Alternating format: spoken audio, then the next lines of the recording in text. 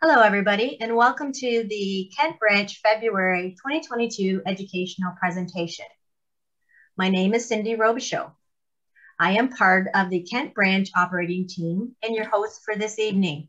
We thank each and every one of you for joining us tonight.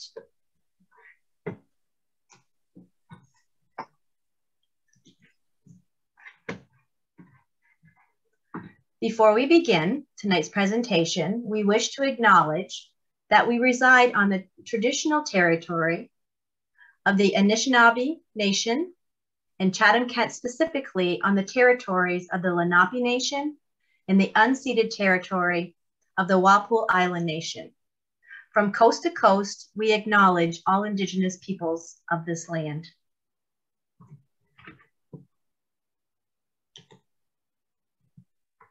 We do have a couple of housekeeping items. Our presentations are recorded and available on our Kent Branch YouTube channel, which is open to everyone. Your microphones have been muted and your cameras have been turned off, but we welcome your questions. If you hover your mouse near the bottom of your screen, you will see the bar with the chat icon. If you click on it, the chat box will open. Click on the little arrow beside the word everyone and choose the word questions instead. Here you can type your message or questions for us or for the speaker, which we will get to at the end of the presentation. Janet Vander Riviere will be monitoring the chat box for us tonight, and we thank you for joining us, Janet.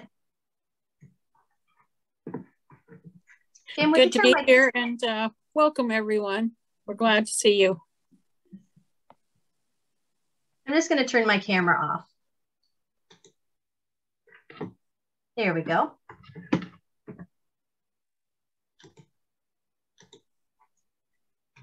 So let's get started. For anyone joining us for the first time, let me tell you a little bit about Ontario Ancestors. Ontario Ancestors, also known as the Ontario Genealogical Society, is a not-profit registered charity which was founded in 1961.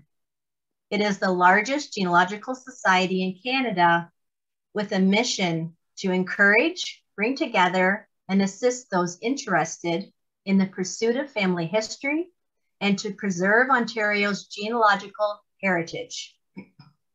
Be sure to visit the website to learn more about the resources and the supports available to assist you in your family history research.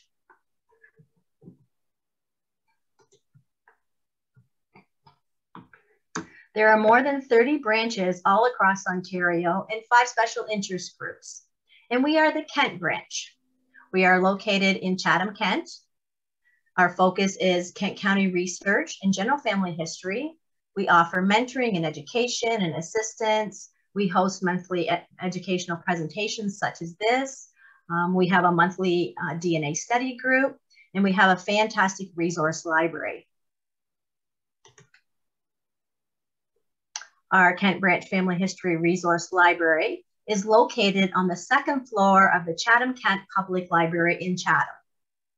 It holds 40 years worth of historical and genealogical resources for Chatham Kent. We are open once again Fridays and Saturdays from 1 p.m. till 5 p.m. So we hope if you're in the area, you will stop by. We always like to connect with people interested in genealogy and local history. You can connect with us at this email on the screen. You can also join our Kent Branch Facebook group, which has over 700 people who are interested in genealogy and Chatham Kent history. And we also have a very comprehensive website with lots of resources for both branch members, but also for the public. This is our homepage of our website. And on here, you will notice the master name index, which currently has almost 180,000 entries, which anyone can search. Simply click on this link and it will take you to the search, and you can put your ancestor's surname in and see if we have any information. On our website, this is where we put our upcoming information of our upcoming events. And we offer a featured resource section, which we'd switch out regularly. This section is also open to the public, so be sure to come and have a look. We also have one section that is totally dedicated to resources and one-of-a-kind material to branch members that they can access from home. And this is the members' library.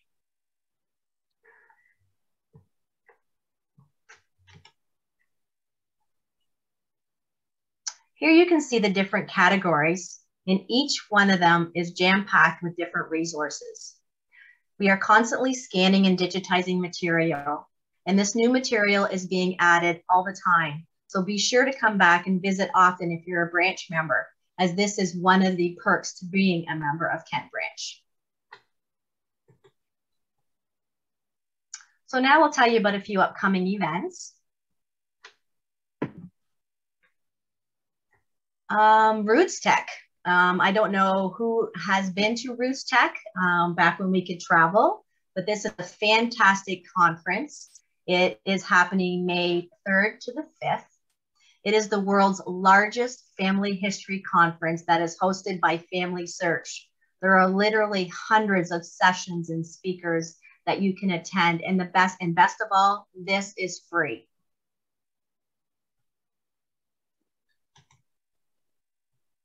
Then on March 11th, we will be taking a trip to the Wallaceburg Museum.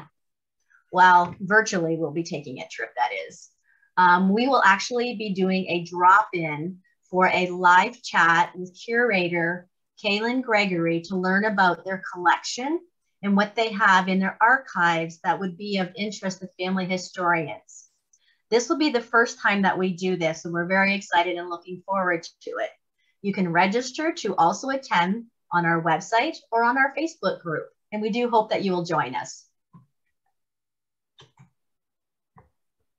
Now let's get to tonight's presentation, Remembering Their Legacies, Stories from Chatham Kent Black Community by Samantha Meredith and Dorothy Wallace from the Chatham Kent Black Historical Society and Black Mecca Museum.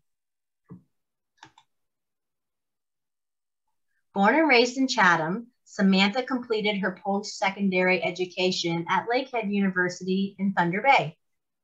After graduating with an HBA in history and a Bachelor of Education, Samantha returned to her hometown of Chatham.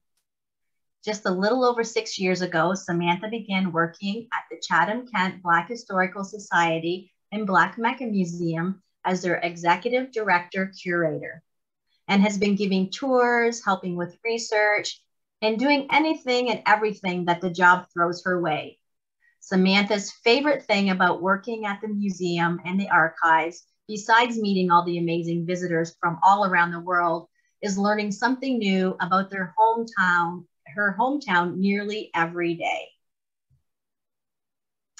And then Dorothy Wallace, born to the Wright family, has lived in the historically Black neighborhood of Chatham since her birth. Kim, can you turn Dorothy's cameras on and she can say hi to everybody while I'm reading your introduction? I'm trying to, and it's not letting me. So I don't know if she can from her end. Just on the Zoom bar at the bottom, if she wanted to click start video, she might have to move her mouse, but it's not letting me turn it on from my end. Okay. I'll just keep introducing her then. A little over 7 years ago, she began volunteering with the Chatham Kent Black Historical Society and Black Mecca Museum, and eventually became the president of the board of directors. Dorothy loves sharing stories of growing up in her community with all the museum guests, and she also walks them around her neighborhood. So Dorothy, were you able to get your camera on? Oh, there she is. Hello. Dorothy has technical support from her granddaughter, which is wonderful. Thank you, granddaughter. She said thank you. So this is Dorothy, everyone. You want to say hi? Hi, everybody. So Dorothy will be staying with us through the entire presentation, and then you can ask her some questions at the end. If you do have questions, please type them in the chat box. Okay, I'm going to proceed on with the presentation. The Chatham Kent Black Historical Society and Black Mecca Museum presents Remembering Their Legacies, stories from Chatham Kent's Black community. The other voice you will hear over the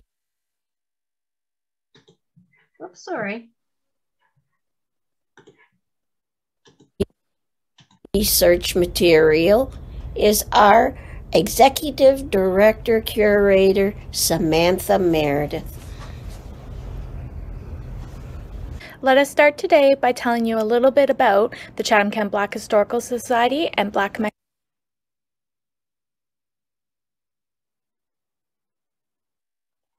Museum's history.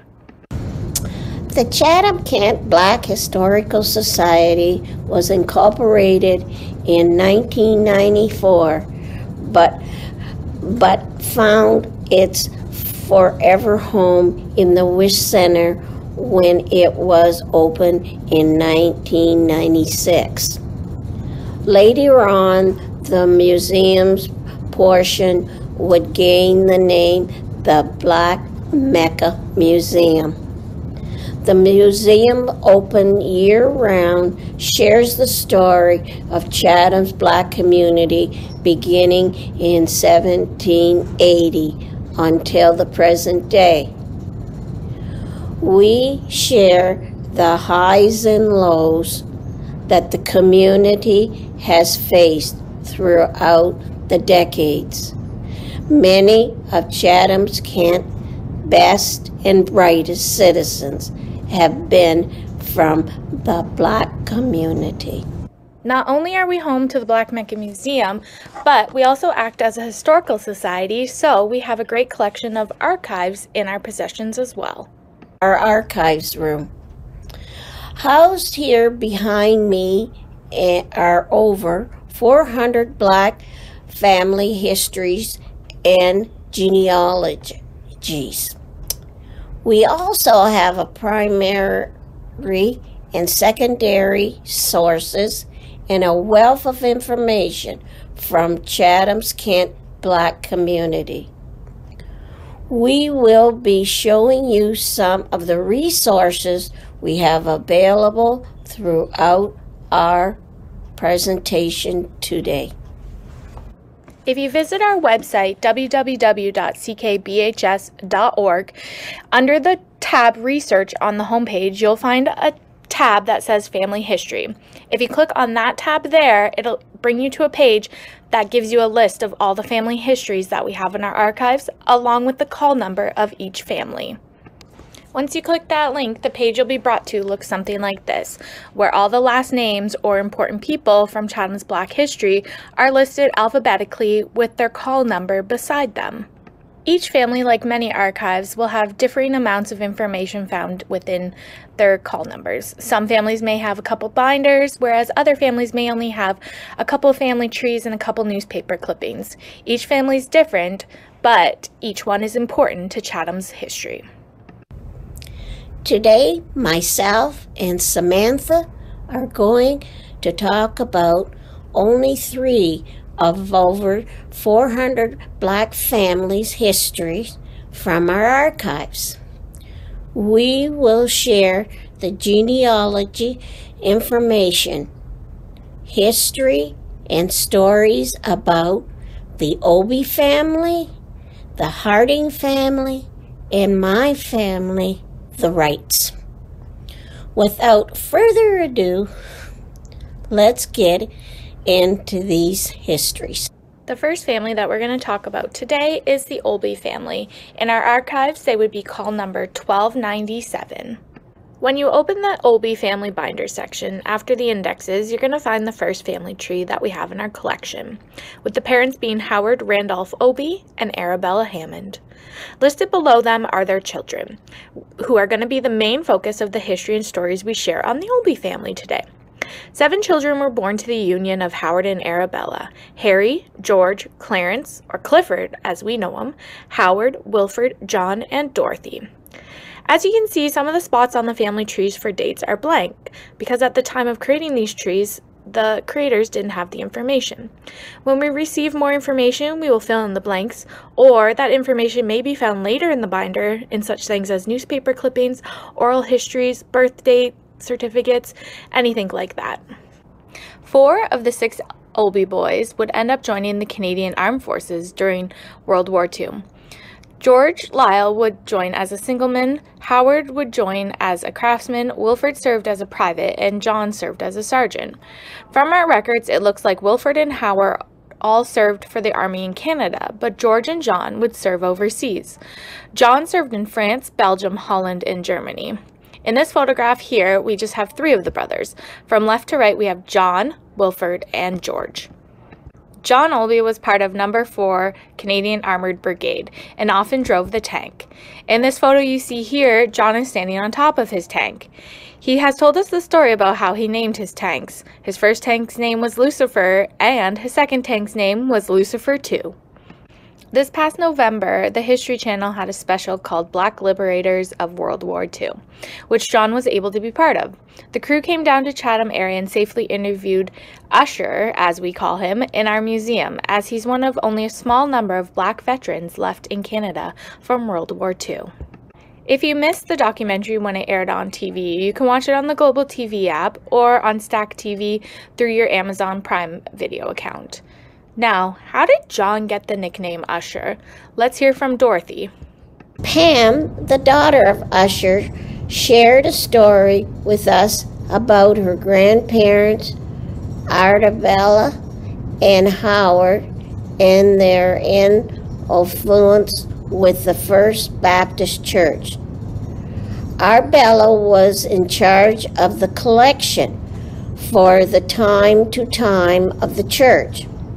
She would collect the money in a hanky and carry it home to Skane Street. She said she would count it and record it in the treasurer's book. Arnabella would also bring the linen home from the church to be washed and ironed. Her grandfather, Howard, was also a deacon on the church, and both remained members of the church until their death. Their involvement in the church trickled down to their children. John had always been a gentleman. When the ladies would arrive on Sunday morning to go to church at the First Baptist Church on King Street East in Chatham, John would meet them at the door and escort them into the church on his arm, meaning he was ushering in the ladies of the church every weekend, and then they began to calling him Usher. The name stuck well and has carried on with him for over 70 years. And on this February 27th, Usher will be turning 100 years old. Here he is in our Chatham Colored All-Stars uniform from this past October, when we honored him with a jersey because of his brother Cliff Olby, who played on the Chatham Colored All-Stars. Let's learn a little bit about Cliff. Clifford, or as he was known to many people, Cliff, was best known for being a member of the 1934 provincial championship winning team, the Chatham Colored All-Stars. Cliff played on the team for 2 seasons, in 34 and 35. The team began playing together in 1932 and would play together until 1939. But 1934 was their famed year when they beat out all the white teams across the province to win the championship. Now, I could talk about the 1934 Chatham Colored All-Star baseball team all day, but given our time limit, I'm not going to do so. So, if you're interested in learning more about the team, check out this amazing online database called Breaking the Color Barrier at the following link. One of the big news stories in Chatham's history was when the Garner Hotel burnt down. But have you ever heard the story of the Olby connection to the hotel? One of the most well-known stories about George Obie happened in 1929 when, as a bellboy at the Gardner Hotel in Chatham, the news article said, "I knew the way better than anyone else, and so I went up alone to see that everybody was out of their rooms. But the smoke got pretty thick after a while, and then I guess I passed out." Modest words these, and it was a modest young man who used them last night after he had been rescued by a fireman from the flaming sheds of the Gardner Hotel in Chatham, in which he had collapsed while making sure that all the guests had left their rooms. While George Obie, 18 years old, colored bellboy of the hotel, does not admit it, he is hero of the fire, and Chatham people last night knew it. So after the beginning family trees, each generation will have their own tree of the husband and wives and then the children. And then if we have updated information, each child will then get their own family tree in the next generation. So here we have Howard Obie, who married Leona Wright. Let's hear a little bit about him. I am related to the Obie family through my oldest sister Leona Wright, who married Howard. Howard loved to cook. His barbecue recipe was top of the line. He even sold his food on Emancipation Day from his home, and people often brought it with them when they went to Jackson Park to celebrate. I can only think about the food and the taste of it, but I was often unlucky if I ever got a piece, because it was always gobbled up by everyone else. Now if you take a look here, this is John Usher Obie's family tree, and you can see here that he married Olive Steele. So Olive Obie herself has made history, and let's share a story about her as well. In 1963, Olive would make local history when she became the first Black person to work for the A&P Corporation. She would start working at the grocery store as a cashier. Much of this generation of the Obies have now passed along, but Usher and Olive are still with us, and we are so grateful to have them as part of our community. Living on King Street East in Chatham for over 70 years, they are what we call the matriarchs of our neighborhood. So again, in our archives, the Obie family is call number 1297. Next up, we have the Harding family, who is the second of the three families we're going to learn about today. Their call number in our archive is 1180.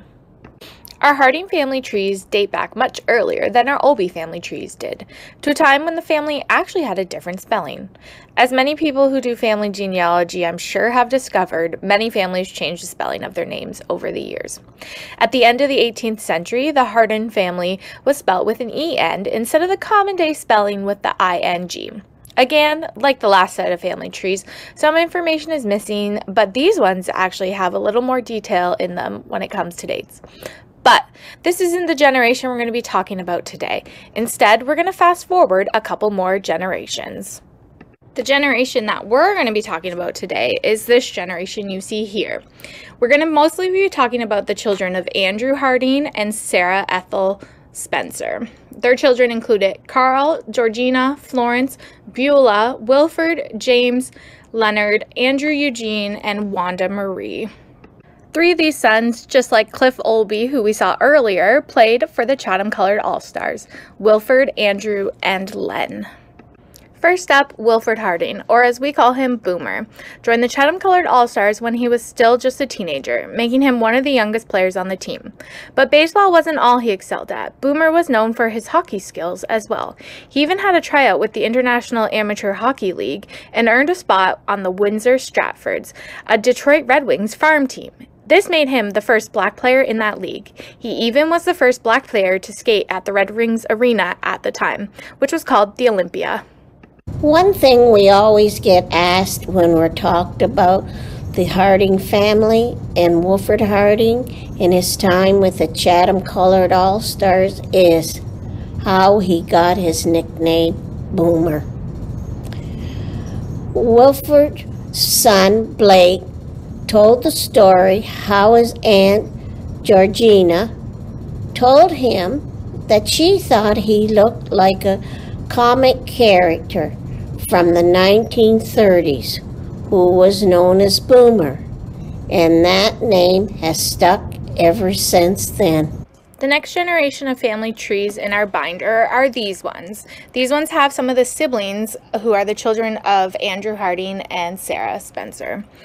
You'll see here that we have Carl, Wilford, Andrew, and Wanda. Unfortunately, the brother James Leonard passed away at the young age of 29, so his family tree line stops on the previous family tree. But let's learn a little bit about him. James Leonard, or as most of us know him as Len Harding, played on the Chatham Colored All-Stars. He played in the outfield as well as first and second base. One of the teammates, King Turrell, said that he was one of the fastest players on the team. Len even held the record for the 75-yard dash at Toronto in the Ontario Public School meet of 1926.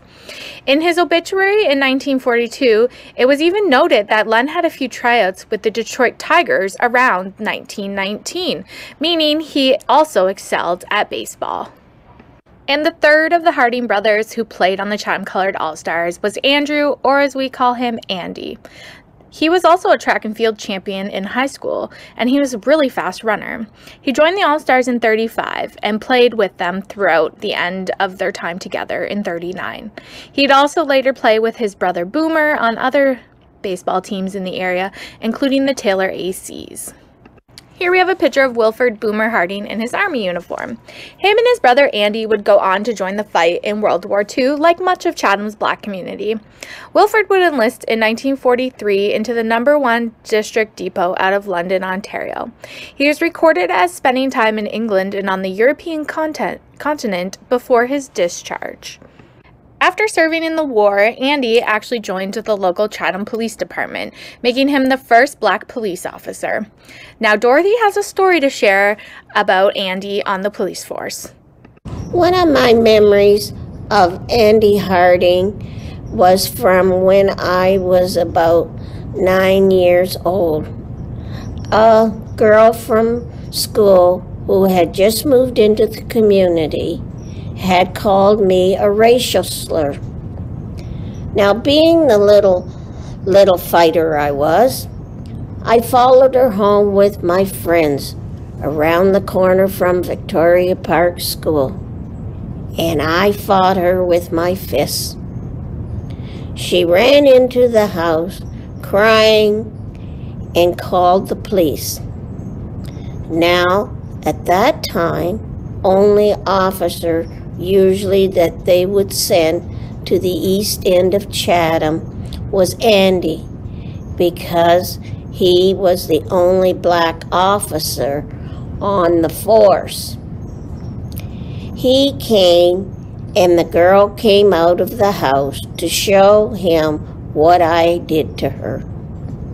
Standing there as a child, I told them both I would do it again. Andy gave me a lecture and told me I knew better, and scurried on home to my mom, where I knew I would be in more trouble than I was with the officer Harding. Andrew was always calm and understanding with the youth of the community. He was one of the best officers we ever had. had on the force. Though this generation of the Harding family have all passed away now, their legacy in history making remains an important part of Chatham's history. Their children and grandchildren carry on those stories and are making their own spots in Chatham's history.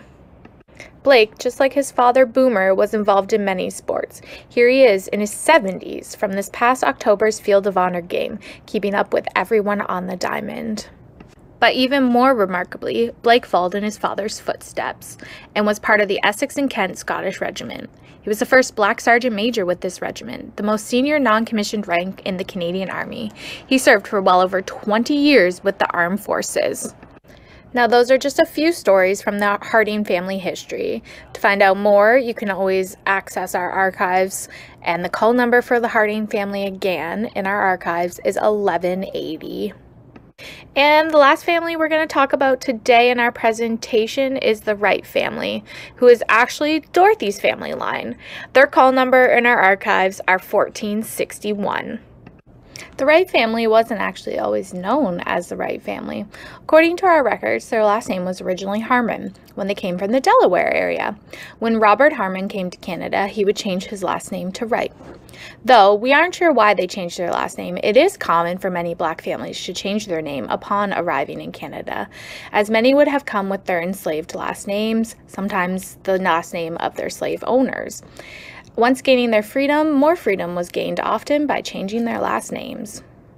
So if we take a look at the next generation of trees, we have Robert Wright here, whose first wife was Nancy Hanser, and then his second wife, Caroline Johnson.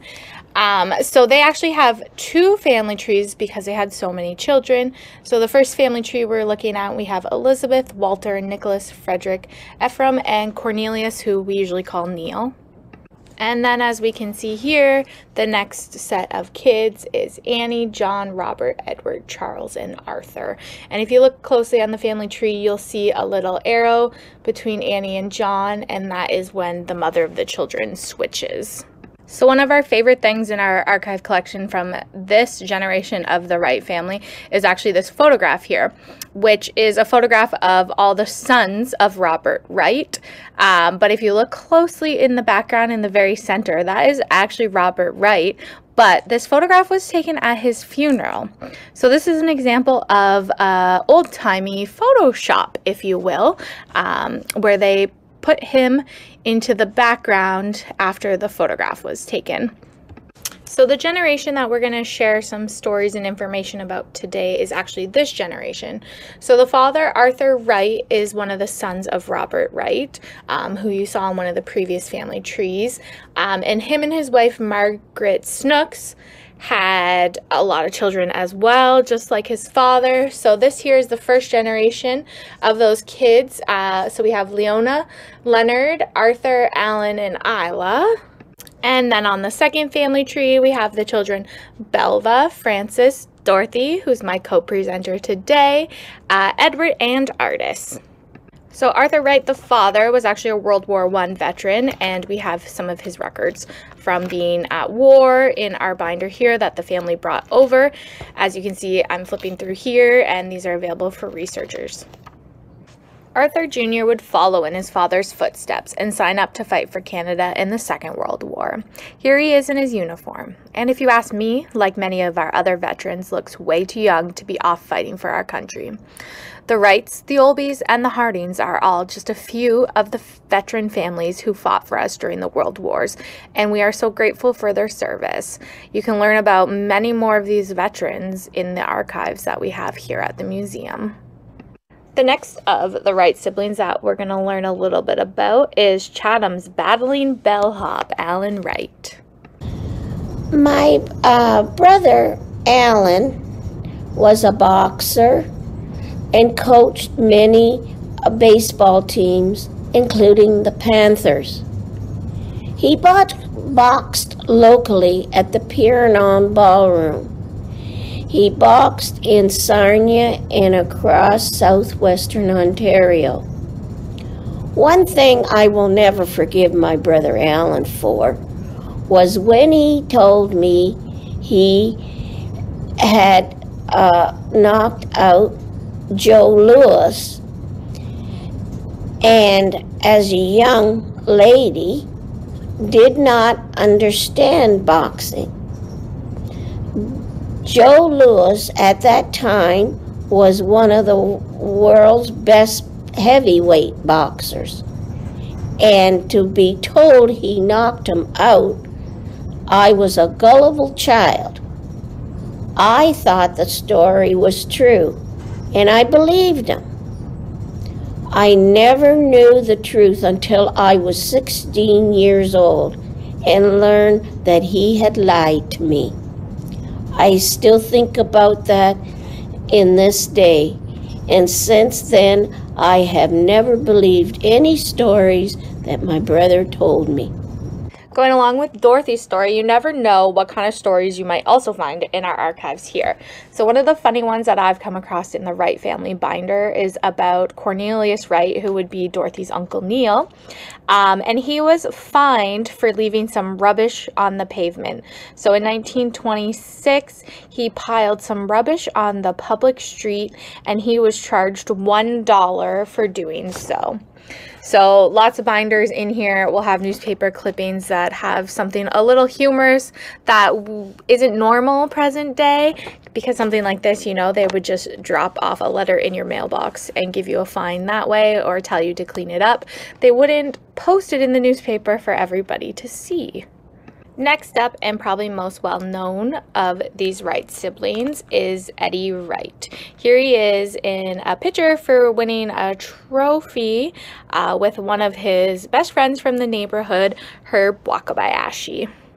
So Eddie, because he actually has so much history, articles, pictures here in the museum, has his own call number in our archive, like some of our other very well-known individuals from the Chatham Kent Black community. So Eddie's call number in the archive is 1462. Eddie excelled in all kinds of sports locally. If you look through our archives at a young age, you have him playing anything from baseball to football to hockey, winning awards and honors throughout the community. But most notably was when Eddie joined the Chatham Junior Maroons. When he joined the team, he was actually the first black person to play on the team. In the neighborhood, Eddie became fast friends with the boys from the Wakabayashi family in his youth. With them, Eddie, Don, Mel, and Herbie were always quick becoming involved in sports. One of his favorite sports was hockey. Hockey, like today, was a very expensive sport to play. So often the community and the community clubs would donate the equipment for the youth to be able to play. Eddie and the guys always had great coaches along the road who supported them and had their backs. But I never watched my brother play hockey. Eventually, as a first black player on the Chatham Maroons, Eddie was always making a name for himself. But I never went because of the racial overtones that was happening in the arena. Eddie wouldn't want to have to worry about me in the stands fighting while trying to play the game. So I made sure not to be a distraction for him and stayed home. Much of our family never got to see him play, when sometimes, which I definitely regret, but I am so proud of where hockey has brought him in his life. Eddie would continue on making hockey history as he got older. He'd eventually play for the Boston University with his fellow Chathamite Herb Wakabayashi, and he would go on to become the first black head coach of a hockey team when he began coaching the University of Buffalo team in the 1970s. And in 2010, that same school he spent over 40 years working with, the University of Buffalo, honored him with the dedication of their new athletic facility. They named it the Edward L. Wright Practice Facility. Though Eddie is enjoying retirement, he still continues to make history. This month, on February 17th, he'll be inducted into the Buffalo Sports Hall of Fame. Like so many others, we could go on and on for hours about Eddie's career. There's so many more accolades and achievements that we have to share, but we can leave that up to you to come and check out the archives and the museum to learn a little bit more about Edward Wright. My sister, Balva, and Frances both played on the Taylorettes baseball team. It seems to me that pretty much all my siblings were involved in sports throughout their lives. Whether playing or coaching, they always had some type of involvement. I myself never really got into sports, but I am proud of my siblings for what they have accomplished. And that is it for today on the Wright family history. Who again, just one more time, call number in our archive is 1461, and then Eddie is 1462. And that concludes our presentation today on just 3 of the over 400 Black family histories from the Chatham Kent area. The Olbies, the Hardings, and the Wrights are all history makers, just like you and your family members. Family history and stories are just as important, if not more so, than the dates being written down. We want to encourage everyone to continue to write down those stories, share them orally, and whatever you do, protect them from being lost and forgotten.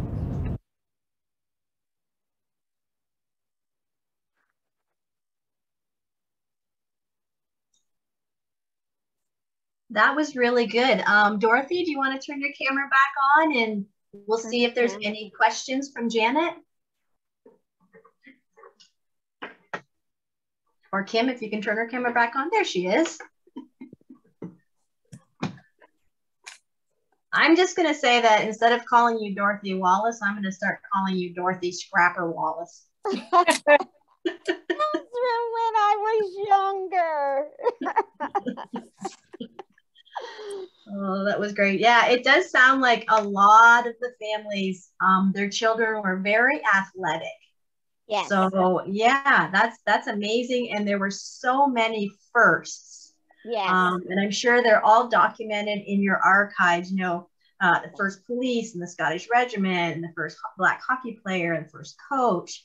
There's an awful lot of firsts, which I don't think people realize that happened in Chatham Kent. And they lived right in this area. You know, that's the, like our first Black nurse, Blanche Pryor, was the first a Black nurse at St. Joe's Hospital that lived in this area. It just goes, and I lived here all my life and didn't know all these stories until I was about 60 years old, coming to realize what was in this community. And one of my things that I want to do is make sure that the next generations have this information, to think that we build our schools and they were here, and our churches, and these are things that our young people need to have to know, so that they have their heroes, so that they can go forward and feel good about themselves. I mean, to relate to. And that is so important to me. It's on my wish list. Absolutely. So Dorothy, are you ready for some questions? Sure. Okay. First, I had a comment from Regina Stockus. She says, your dedication is admirable. And she also says, you're a mighty mouse. You can tell Regina is a neighbor, and I thank her. Oh, I think she can hear you. Yes. Okay. Let's see. Maybe you said this, but I didn't catch it. Approximately how many family histories do you have in your library? Over 400 binders of families. Wow, that's fantastic. Yes. You know, considering how badly the records and everything were kept, like that's amazing to have that preserved. Yes. Another question is, what are some of your earliest records? Oh my goodness. We have so much, like we have wills and marriage license and you just caught me up. We have so much that I wouldn't even index stuff. So like our wills and we just have I'm saying dating back to when Sally Ames would be about 1780, something like that, dating back.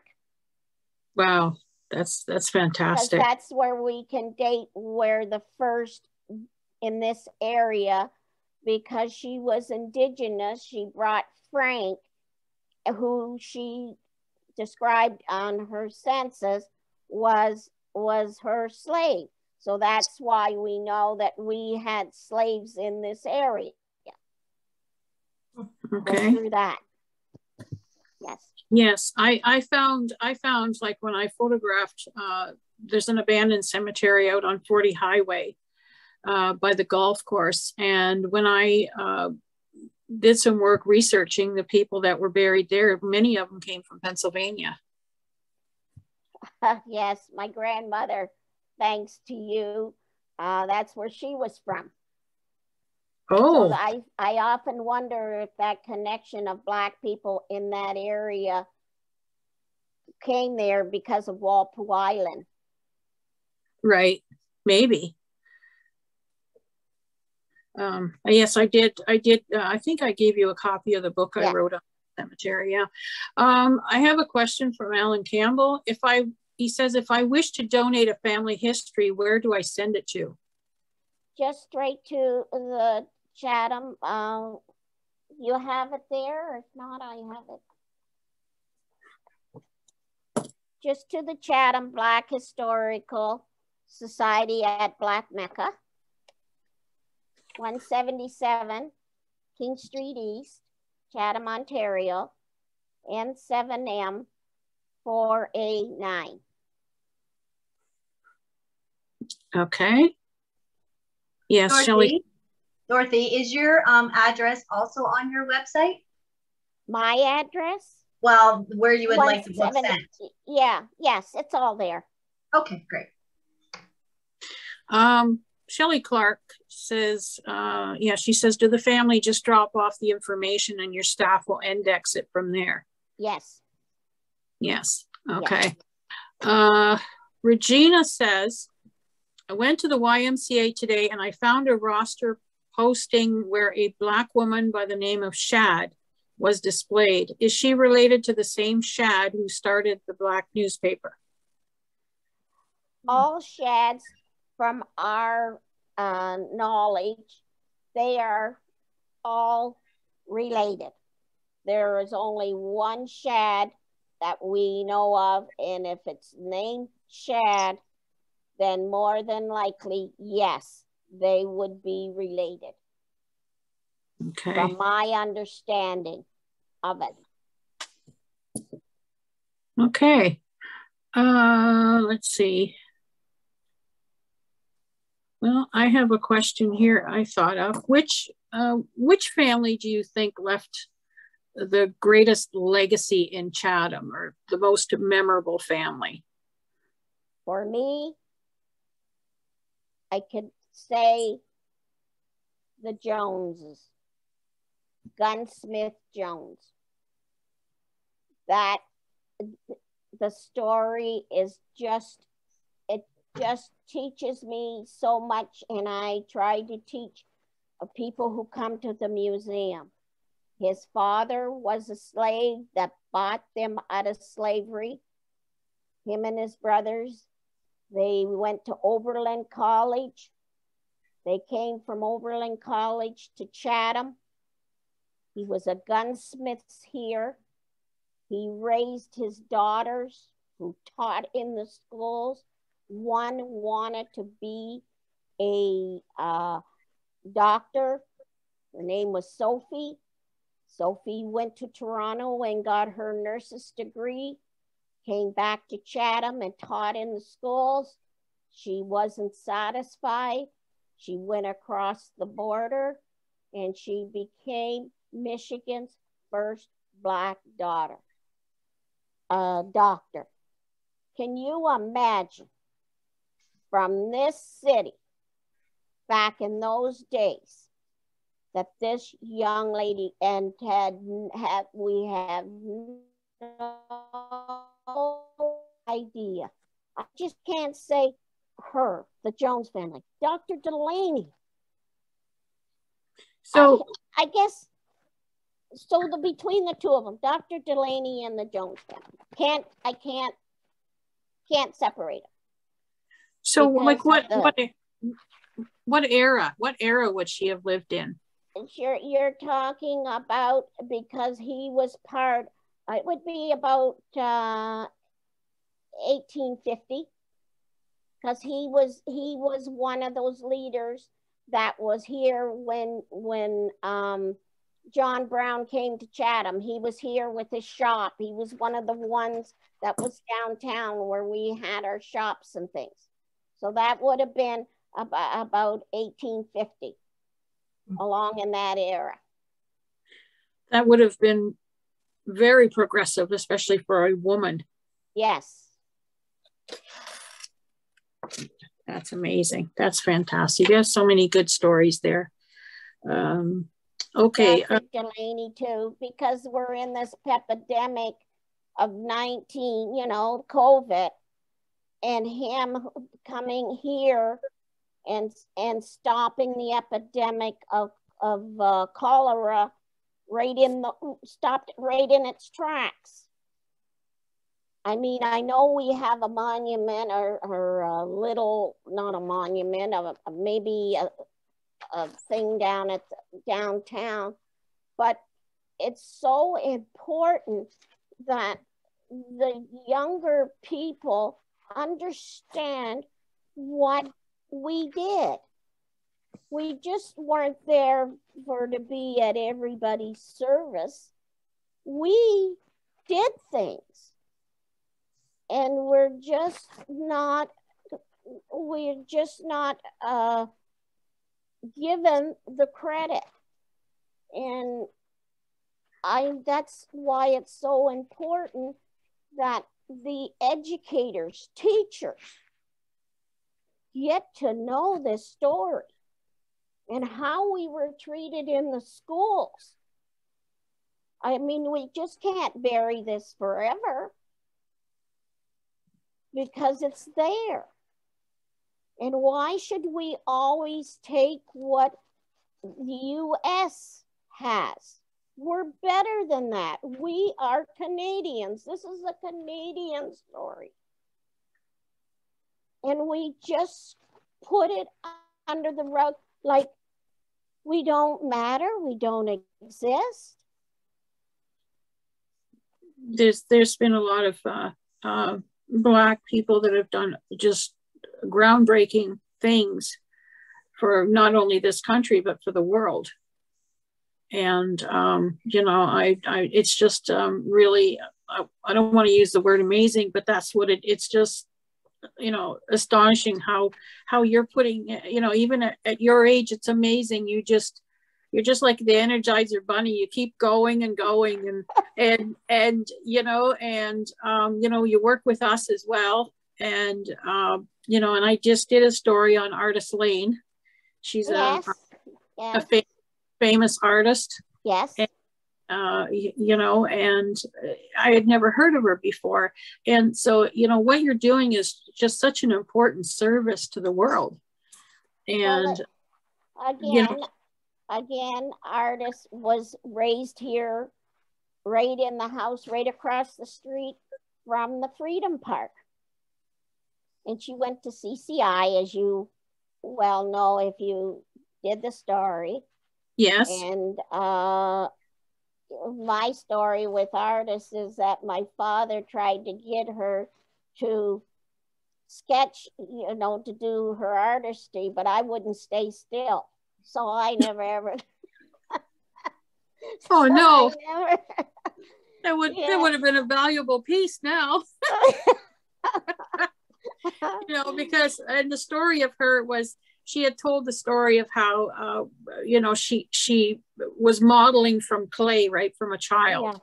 Yeah. Yes. And from about age of 6. And you know, when she got into school, the art teacher said, you know, I want to give you extra lessons. You can come home to my house. And they couldn't even walk home together. No. You know, she had to walk like a block behind the teacher or something. But that's true. Yeah. Go ahead. It's funny. It's funny growing up. When I first was real little, I mean, I'm not that big now, but when I was younger, say, going to Victor Lauriston, I had no idea what color I was. It didn't matter. Of course, at that time, there might have been only 5 or 6 of us Black kids that went to Victor Lauriston. But when we moved to Wellington Street, that was like culture shock to me. That's when I learned who I was, what I was, why I was. I was just Dorothy before. And then when I came over here, like it was like coming over those it was just a street over, Dagg Street to Wellington Street. It was like going to another world. So, yes. And you knew your place. You knew where you could go and where you couldn't go. And it's still, I must say, we still got a long ways to go. Yes. Well, I went to school in Dresden, to the high school, and interracial over there. And everybody was your friend. Like that was just, you know, that was not my experience. Everybody was treated, as far as I knew, I treated everybody the same. You know, my husband Wyatt tells the same story you do from Dresden. And do you realize from Dresden, you had 2 Black men that were running your labs in 1960? You had Sherman Highgate, who ran the lab at St. Joseph Hospital, and you had Wyatt Wallace at Public General Hospital. Each of them serving for well over 30 years.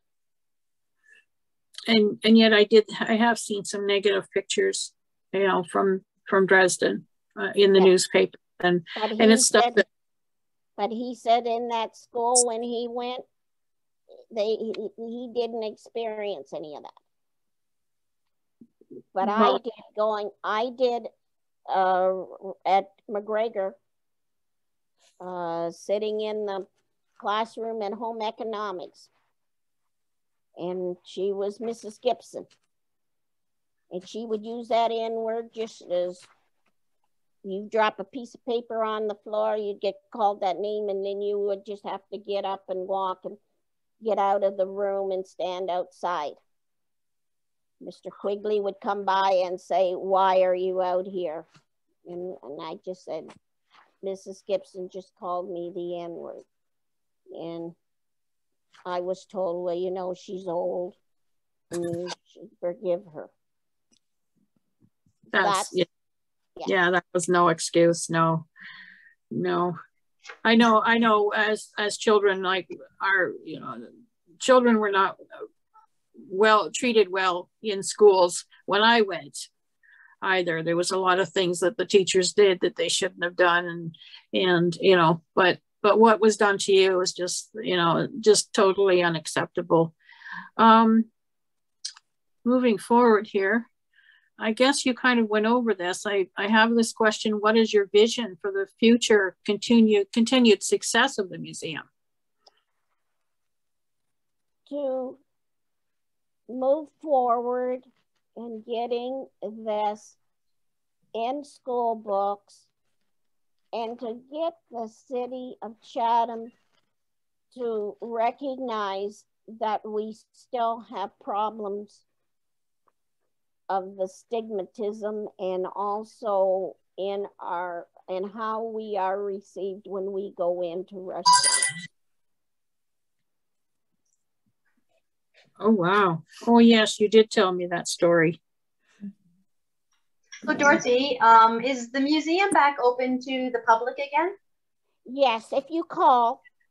And I think we are only allowed 10 people at a time now. And I know on Monday that I'm having 5.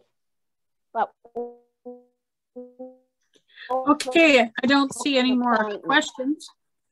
I don't see any more questions. I don't see any more questions. Okay, Cindy? thanks, Janet.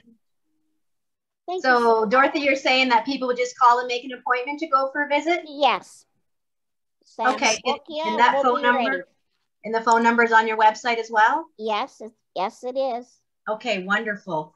So just before we wrap up, Samantha had provided an upcoming event that you have participated in. So I don't know, do you want to briefly mention it tonight?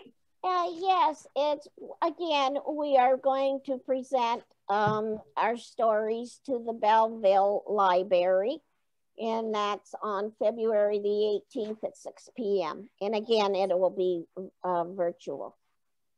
Okay, and is it open to everybody? Yes. Wonderful. Is it you said the 18th, that says the 16th on the screen? 16th, I'm sorry. Okay, no problem. I got glasses here. Just keeping you on your toes. Oh, yeah. You got to respect your elders. Yes, ma'am. Okay, well, we truly appreciate you joining us tonight. I know when we first talked about this and you were still feeling a little nervous even tonight, but you did a fantastic job. Unfortunately, this is the way we have to meet right now. But hopefully everybody can get back and get going soon. And for those people who maybe want to go for a visit, or a couple of people mentioned they have some material, so either go to the Chatham Kent Black Historical website and the information on maybe how to contact them to arrange that. But also, if you want to drop it off to us, we will make sure we get it over to them as well. We have a great working relationship. So yeah, thank you so much for joining, Dorothy, and preparing your information for us. We will tell Samantha thank you next time we see her as well. And I think that's it for tonight. And I appreciate everybody joining us. And as I say, tell your technical helper there, thank you as well. I will. Thank you. Thank you so much. And good night, everybody.